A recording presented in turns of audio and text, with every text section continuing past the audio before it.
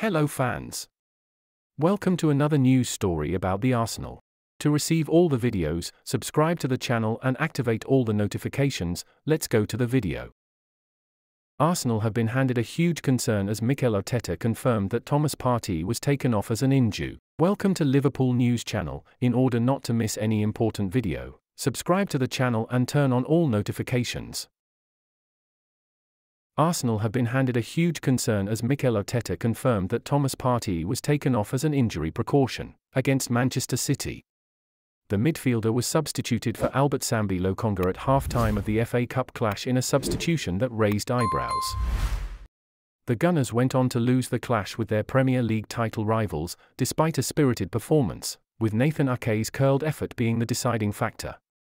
The North London outfit are now out of both domestic cups, with full focus ahead on the Premier League and Europe. A potential injury to Partey could derail a few things for the Gunners though, as Arteta confirmed a knock to the ribs in his post-match press conference. He had some discomfort and it was getting worse and worse. He could not continue and he was not comfortable to continue. No initial diagnosis. Tomorrow, or the day after, it will have to be an MRI scan and we'll see what he has.